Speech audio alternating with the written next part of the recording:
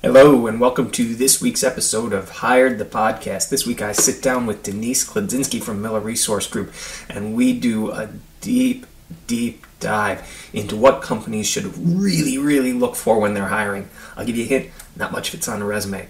And then we talk a lot about what individuals can do to set themselves apart when they're looking for a job. When they find a company that they're passionate about, what can they do on their resume, in their social presence, and within their network to land the job they want. And then we finish up talking a little bit about her views and opinions on the current state and future of the food and beverage industry, which she is an expert in. And we talk a little bit about her company and what they've done differently to really do the best job possible of creating the best environment for their people. So without further ado, here we are. Let's take it away. Here I go, ready now, I'm coming for you, can't nothing stop me, I got some things I gotta do, hey,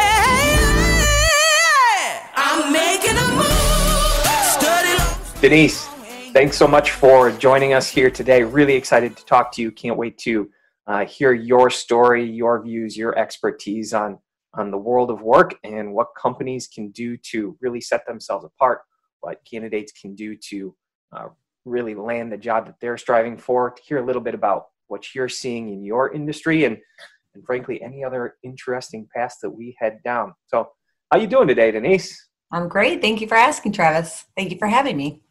It is my pleasure. Thanks for taking the time to be here. So Denise, give us the 60-second rundown of who you are and what it is that you do. So, executive recruiter, I specialize in food and beverage manufacturing, and I really zone in on helping companies find really good people to build upon the cultures that they're looking to find. Tell me a little bit about that. What can companies do to really build upon the culture that they're looking to find? Sure. Some of the things that I've seen my clients do to build, well, first of all, they need to be looking for a cultural complement instead of a fit. I think often people go out looking for people who match exactly who they have on their teams. And I think that that's a short-sighted way to look at it. My really strong clients are looking for people who will complement the rest of their team. So what is the piece that they're missing? What's something that they need a little bit more of? And that's really when I find an individual who can shine within a company. If you have somebody who is, just doing more of the same of what you're already doing at the group, that doesn't bring anything new to the table. It's really when you actually get that person who complements your culture that you really can start building and growing the way that you should.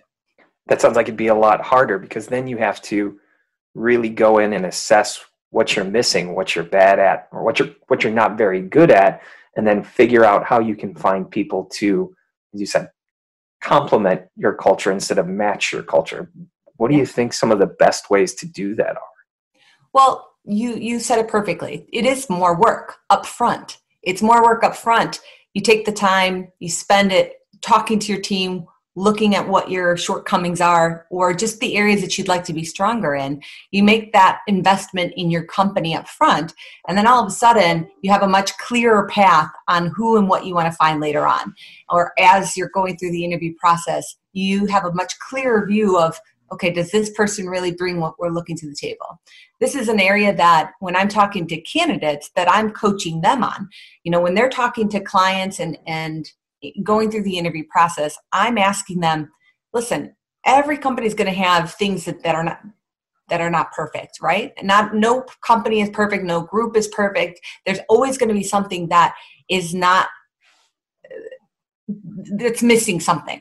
The question is not whether they're missing something. The question is what they're missing your strength? Is it what you're bringing to the table, and is it what you can complement their company on? Because when you can do that, when you go somewhere where you really bring that what's missing, that's when you shine. That's when you as an individual are hitting your true potential. That's when people are giving you high fives in the office because they see and feel the difference with you being there. Talk to me a little bit more about what you mean by enhance the culture and really how a company can dig in when they are talking to candidates, how they can dig in to find out if somebody has that ability to enhance their company, to enhance their culture. Mm-hmm. So knowing your opportunities, right? So diving into what is it about my company, about the individuals who work on like if you're working with food manufacturing like I do, who's on your floor, who makes up the team, what is it that they need or what's missing that can help them hit their true potential, right? So once you've identified that, then your conversations with your candidates can really start. You can move your questions to an open-ended format that has your candidate describe and explain scenarios where they actually talk about just that. And then you can hear it. Are they, or have they successfully in the past done what we're looking for this individual to do? Because that's really what you're looking for, right? Does this person have the skill sets, not only so yes, they hit A, B, and C as the must-haves, right? In order to do the job, we want them to have these certain qualifications. Fine. But it's the after that most companies fall a little bit short. They're not thinking about how this person's going to interact with the others that they're going to be dealing with on a daily basis. And when you can really start thinking about that people-focused approach and start thinking about who makes up our team, what kind of personality types are going to match them, move them, encourage them, support them, etc., then all of a sudden you've got more of that's kind of what we see as the trick. That's what makes the magic happen once you get the person up and running once they're beyond just the how do we do the job. Now let's move the company forward. You touched on a really interesting point there.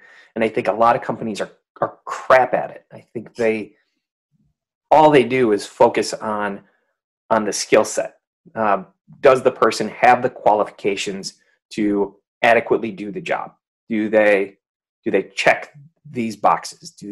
Have they done the exact job before that we're looking to do? And they just look for the person that has the most ability to be successful immediately in the job that they need them to do. Mm-hmm. And they're matching resumes to job descriptions. And if that's all they're doing, if that's all they're focusing on, if that's all that the interview is about, is have you done the job? Can you do the job? Will you be successful at the job? You're missing so much opportunity to talk with people who might not have done the exact job, but have the bare minimum requirements to be competent at the job, but then they don't dig into everything else that's not on a resume, that's not on a job description, that's not a skill set. Mm-hmm. What have you seen some of the best companies do to be able to focus on the things that we're just talking about, the ability to help a company be better than it already is versus somebody's ability to perform a task? Sure. I think, one of the missed opportunities in an interview is how does someone drive their personal goals? If you start asking people how they drive their personal goals, what goals have they set for themselves personally, not work related, just in your life? What have you set for yourself recently and how did you get there? What have you done to get there? Or how long have you been working on it? Or, those types of questions, open-ended questions, I think paint a picture on who and what this person does when no one's watching. Those individual goals that people set for themselves are easy to give up on, right? And easy to kind of just walk away from or get distracted or, life happens and, all kinds of craziness gets thrown our way every day. But those who are hitting their personal goals, they've got the right formula and they understand what it takes when no one's watching, how to get things done. And that right there is a really good clients are diving into that. And they may not even know that they're doing it, but they're just asking and they're paying attention to what the person says are their hobbies and what are some things that they're accomplishing with their family or whatever it is. They're talking about just general, like, hey, you've got goals that you set for yourself personally. Tell me about those. What's the most recent goal you've set, and how long did it take you to accomplish it? Have you accomplished it yet? What have been some things that have gotten in your way?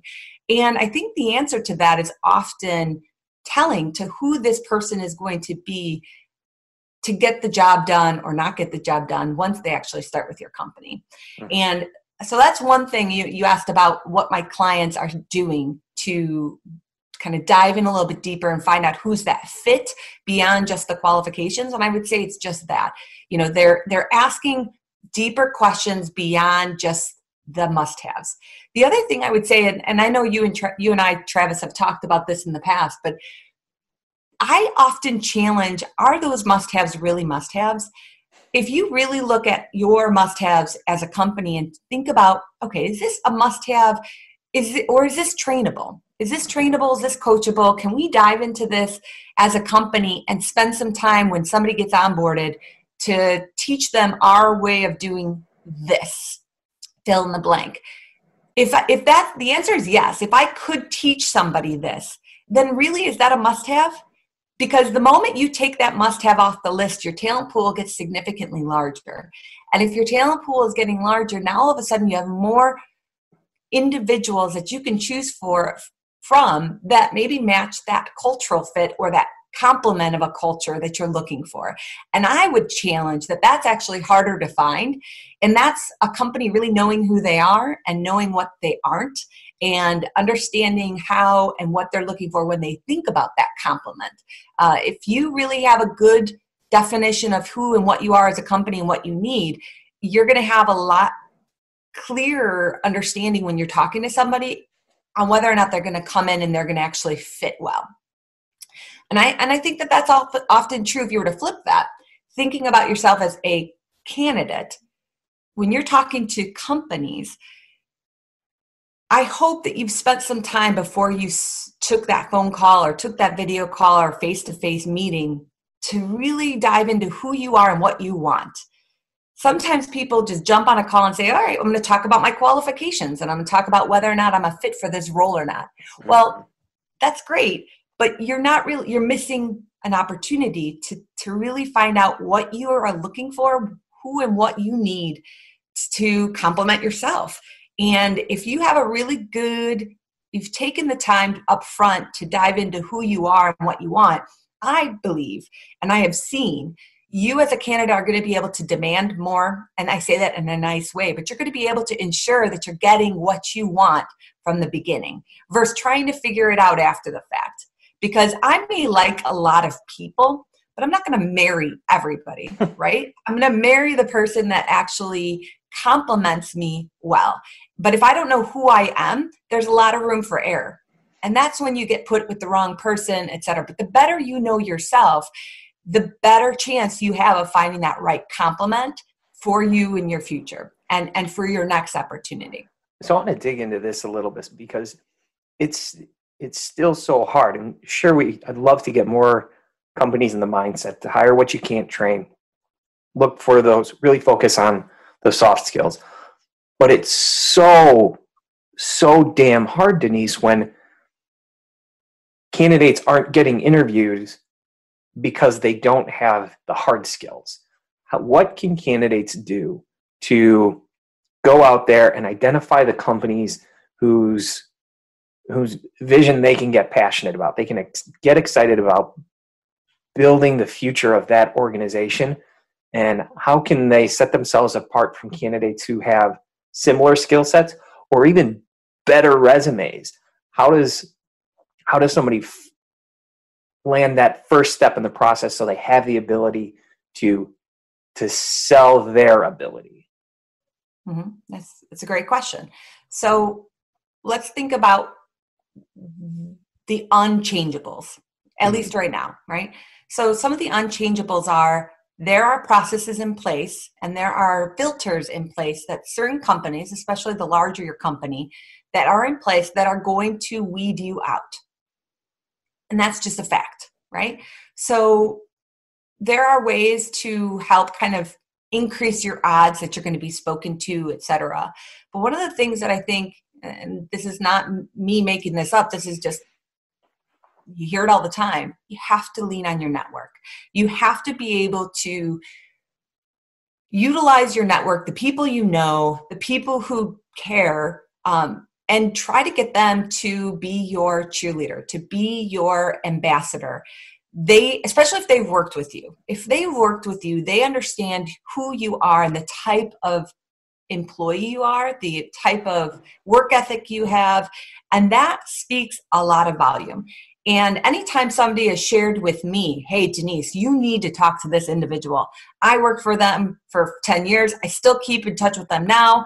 The person's a maniac. They are always doing this. They're always doing this. They never miss a deadline. They never do that. All those soft skills that you can't necessarily find out in a hour conversation with someone on the phone. That holds a ton of weight. And I'm definitely going to be getting on the phone with that individual. And if I can relay that same message when talking to a client of mine, you better believe they're going to talk to that individual. So I think an underutilized resource is your network. But here's the thing. Your network they want to help, but they don't know how to help. So sometimes being able to be very specific with your network is the key to helping them help you. So identifying key companies, again, going back to the self-reflection. So I've assessed myself. I know what I want. I know what I don't like. I know what I'm looking for. I know the type of company and the forward-thinking mentality that I'm looking for within an organization. I know it. And then I'm going to start sharing that information with my network. And more specifically, when I start hunting down companies that have similar philosophy, I'm going to start sharing with my with my network, hey, this is the company I'm looking for. Who knows somebody that works there? Now, this sounds silly, but that's much different than saying, hey, if you run across a job that might fit me, let me know. Mm-hmm. It's very specific. You're giving your network tools to say, hey, do you know anybody that works at company ABC? I've done some research. I know that they match who I am and what I'm looking for in my next opportunity. And I'd love the opportunity to meet with them or whatever. That type of, now all of a sudden your network is thinking, I don't know anybody, but doesn't my cousin's sister, who's next door neighbor, work for the CEO of that company? And now your network is working for you. And you have specific, tangible things that you've given your network that says, go get it. And I've used this. I've tried this on my own side of things, and it absolutely works. Your network is going to be able to say, yep, here's a person, a contact person, and that person may or may not be able to help you, but they may hopefully be able to get you in touch with the person who can. And you just increased your odds significantly of getting on the phone with that company. And they may not even have a role open for you yet, but I'll tell you, really good companies, don't let that stop them. A growing company that's forward thinking, if they meet the right person, they'll make a role for you. Or they will be putting you on their bench strength, right? Putting you on the bench saying, the moment this opens, you better believe we're going to be giving you a call. And it's interesting to me how quickly that happens after those conversations have been had. What can I don't even want to call them candidates at this point. What can people do now, long before they start looking for a new position, long before there is the need to look for a new job? What can they be doing now? What should they be doing now to set themselves up for the best possible shot at landing those positions that they can get excited about when the need does arise? Sure. Well, so first, that self-reflection is definitely important. Do you know who, what, where, what you like, what you don't like, right? We use an exercise called CLAMPS that focuses on the challenge, the location, the advancement, the money, the people, security. And can you rank those 6 things, right? And do you know what order those are for you? Okay, that's an easy way to start. The second thing is you want to be able to, let's look at your resume, right? If you have a really bad resume, and that's your ticket sometimes to get in the door for companies. If your resume isn't talking about results, to me, from a recruiter standpoint, that tells me that you are getting through your job, but you're not intimately aware of what drives the business. And if you want to impress an owner, a CEO, a COO, if you want to impact somebody who's a decision maker, who is responsible for a P&L, you should be talking about how you drive results. So if you're in operations and you aren't putting numbers, percentages on things that you've improved, increased, decreased, you're missing out. If you're in sales, my goodness, if you're in sales and you don't have percentages, numbers, how you're improving, kicking butt, taking names, you're really in customer service, right? But even if you're in customer service, if you're not saying the percentage of things that you've improved, the things that you've actually made changes to, the things that you've implemented, and then you can tie numbers to everything. And while you may not be a numbers person and you just don't think that way, I get it. Most of us are not math people, but numbers talk. And numbers tell your future employer that you understand that there's a point to your job and that your ability to drive results is important to you. And this goes back to like when you're setting your own goals, if you're setting your own goals as a person, that your results are really clear on your resume, because that gives future employers a indication of what you deem as important and that you're on the same page with them on what's important. Mm-hmm. How important is a person's LinkedIn profile and social presence to getting the job and finding the job that they want? Well, I think LinkedIn is a great way to be found.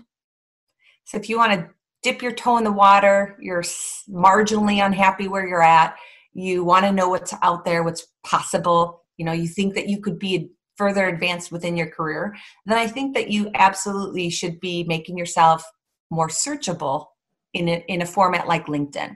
And it could be any other format or other social media platforms, but you definitely should be putting yourself out there. A great professional picture is a good place to start, right? Allowing people to see who you are. It's kind of like shaking people's hands in if you were to go to a trade show, right? All of a sudden they see who you are.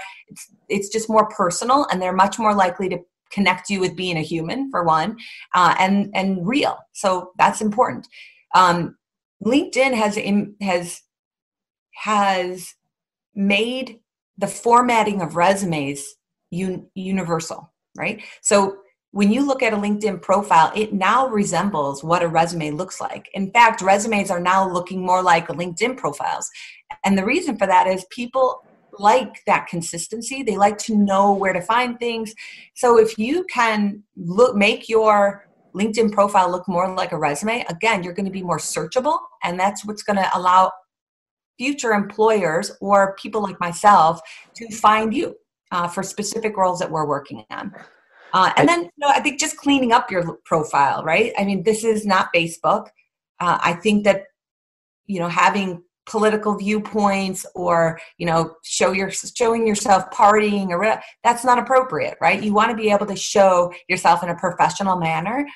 Assume that all of your future employers will be looking for you in social medias, regardless of what that is. So even in your TikTok video, it should be professional.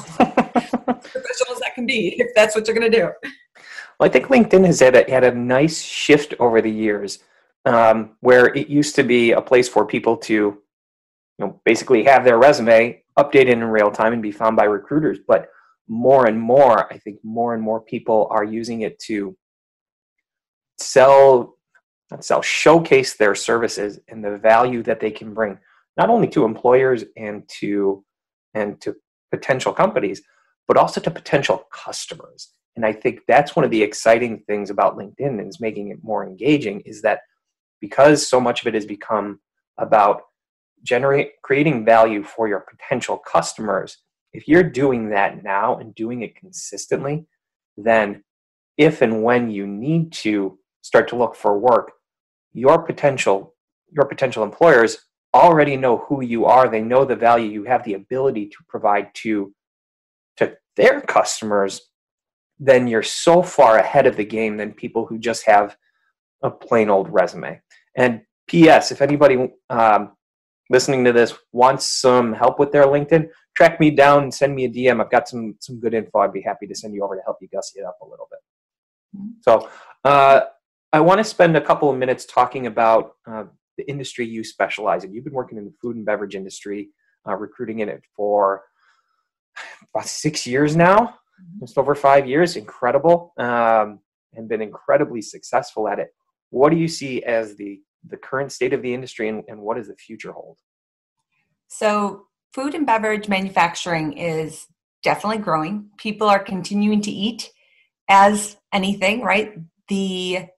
What people are eating and how they're eating it is shifting. And some of that is not by choice. It's just kind of what our world and our or now that we're in COVID dealing with this, that definitely has impacted it. And this is with anything with food. Food is constantly evolving. And so companies who are more able to pivot and be able to be flexible, diversifying who and what they provide and how they provide it, just have much more of a consistent track record and success. So what I'm seeing from a recruiter standpoint in the food and beverage manufacturing space is an increased need in quality and operations individuals, which makes a lot of sense. Quality, well, there's a lot more regulations, rules and regulations that are put into place, and consumers are demanding that their food and their beverages be safe, have specific quality. They want things to be more visible for them. And so that absolutely impacts my manufacturers because now they need to make sure that they have qualified individuals who can accurately go after and document and label things appropriately, right? And are constantly staying up to speed with the evolving quality expectations and requirements. Mm-hmm. You can't have somebody who just wants to, show up to work, punch in and punch out. This person has to be, or these people all have to kind of be staying up to speed with the ever-changing environment that we live in. The operations side of things, okay, well now you've got an increased demand in a lot of cases of products, but you can't increase your space. And most people right now are not wanting to purchase or expand upon the real estate that they have because the reality is it's so up in the air. That's scary for a lot of companies. And who wants to throw that kind of capital down? So how do we make more with what we have? So operations and operational roles is absolutely an increase in demand that I'm seeing on my desk. And I know my colleagues are as well, because companies are saying, all right, if we can find somebody who can zone in on operational efficiencies and improving OEE and improving just what we're capable of making, that look for those low-hanging fruits, is our process working the best way it possibly could? That's going to ultimately increase what we're actually able to produce, reduce our overall cost, right? Increase our revenue. I mean, all the good things that most of my hiring authorities look for, or the people that are running these companies want to hear. So two of the changes that I'm seeing within the food and beverage manufacturing space that I see sticking around is an increased demand for really solid quality people who can showcase that they have this consistent growth mentality and want to constantly be challenging who they are and what they're learning, etc. And then on the same thing for operations. Somebody who really just loves and is passionate about finding what's missing, right? Looking for what's not going right or what could be better. If you're hungry like that, that's what these companies are going to be looking for and are looking for currently. So what can a person do, a candidate do to set themselves apart right now in this current time? What can they do to make sure they're putting their best face forward? Sure. I think, if I were to encourage candidates who are looking right now, let's say you don't have a job. COVID hit you, you don't have a job, you're looking. One thing that can make you stick out is, what are you doing? What are you reading? What are you paying attention to? Which companies are you following to stay relevant? I think often candidates, when they're in the interview process, feel that they can only count on the stuff that they've done, which is fine. That's important. And like I said, your resume should showcase the results that you were able to accomplish within your company, which, by the way, is easier to write down when you're in it versus after the fact. But right, so that's a little side note. But one thing to think about is, okay, so you're no longer with your company. if you know where you're going and what type of company you're looking for, are you paying attention to the trends? Are you paying attention to what their competition is doing? Because I'll tell you what, most people who go into an interview aren't talking about what they're reading about the competition. They aren't talking about things that they noticed about, I've been following your company for a little while, and I've noticed that your marketing is putting out posts about blah, blah, blah.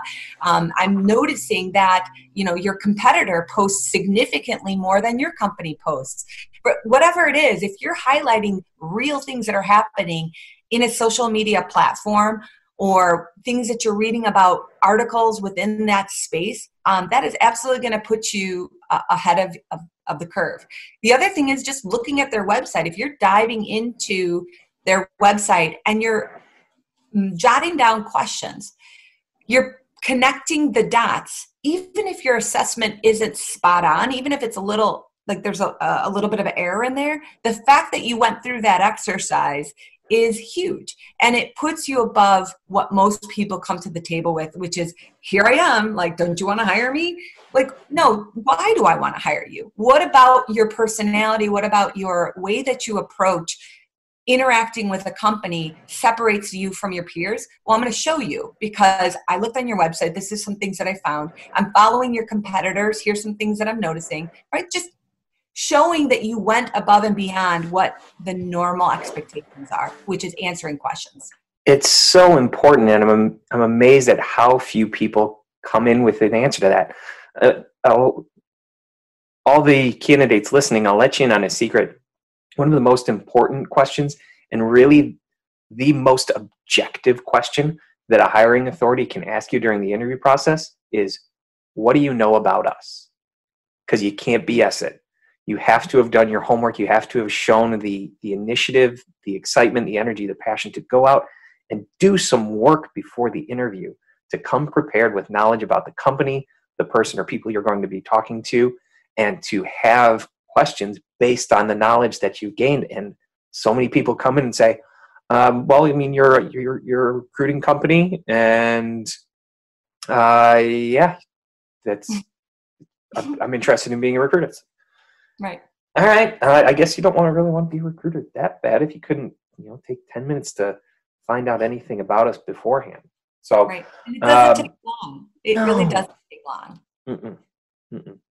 And they should start doing it now. I really think that no matter how much you love your company, no matter how much you love your job, who knows what that company or that job is going to look like 6 months from now, a year from now, 5 years from now, 10 years from now. Now is the time to be learning and engaging with the companies that you could get excited about doing your best work for. Mm-hmm. So last thing I want to talk about, Denise, you just had your 5-year anniversary at Miller Resource Group. You've been wildly successful there. Tell me a little bit about your experience there, what that's been like, and what do you think has attributed to your high level of success? Well, I think that Miller Resource Group is a company that is really focused on their people. And I think that's really important. When you feel that you're cared for, when you feel like the owners that you work for really are passionate about you and want to see you succeed, I think that sets up a great recipe for success. Mm-hmm.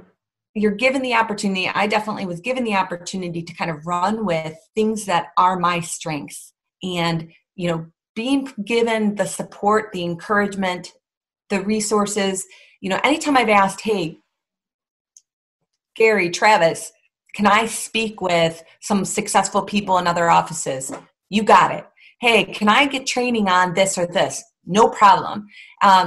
Being able to be given that support is unparalleled, and I think that has absolutely helped with my success. I mean, I think just having fabulous leadership, and then I think it helps that our group is supported with other fabulous individuals that make it fun.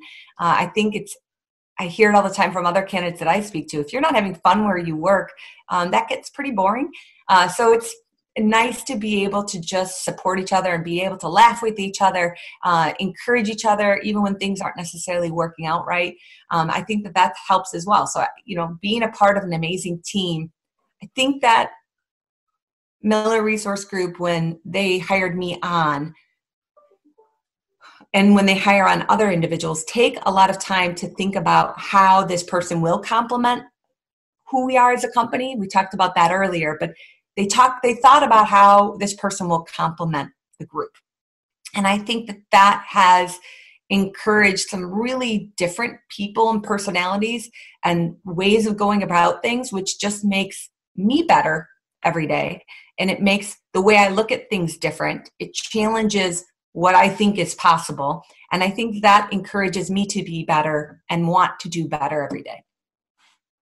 That's fantastic. Denise, thanks so much for taking the time to chat with me here today. If people want to track you down, if they want to get in touch with you, what's the best way for them to find you? I would drop me an email at denisec@millerresource.com. That's usually the best place. LinkedIn. I'm all over LinkedIn. So I would love to introduce myself to you, have you introduce yourself to me. And look forward to communicating with all of you. Thank you, Travis. Thank you, Denise. And thanks so much for listening today. Really appreciate it. Please subscribe and follow this show to make sure to catch all future episodes. And if you like my silly questions and you liked hearing Denise talk, please leave us a review and rate this podcast. Thank you so much, and we'll see you next time. Thank you. I'm making a move. Study long, study wrong. Ain't nothing gonna happen on its own. I'm making a move. Don't need no angels for this song. I got joy all through my soul.